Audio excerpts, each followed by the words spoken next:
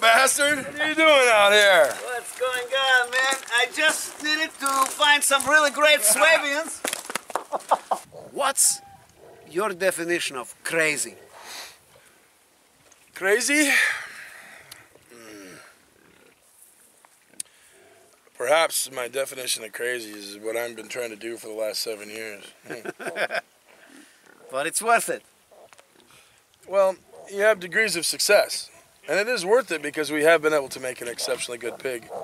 But the reality is, though, sometimes you get to the point where you want to quit. Yeah. And you want to say quit. But then the universe and other things come back and say, you're not going to quit. In fact, you're going to have to do double time now. When I decided to quit and I was going to get rid of my pigs, I said I can't do this anymore because the processor shut us down.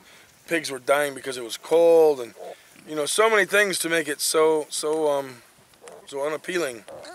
Then I wanted to quit. The next day I got a phone call wanting to be on a TV show. And then I said, well, they said, we want to come and film you in 2 weeks. I said, okay, but then I get to thinking, I just quit last night. I'm going to get rid of all my pigs today. How can I have them film in 2 weeks if I have no pigs? So I had to keep the pigs. So, that's crazy. The universe Why do I keep doing it? The universe gave you an answer. People should be able to succeed, and if they can, let them. Don't try to tear them down. Try to assist them. We should probably head on back. All right. We got some ribs cooking. All right, we'll have a little dinner. Yeah. Catch up without the cameras.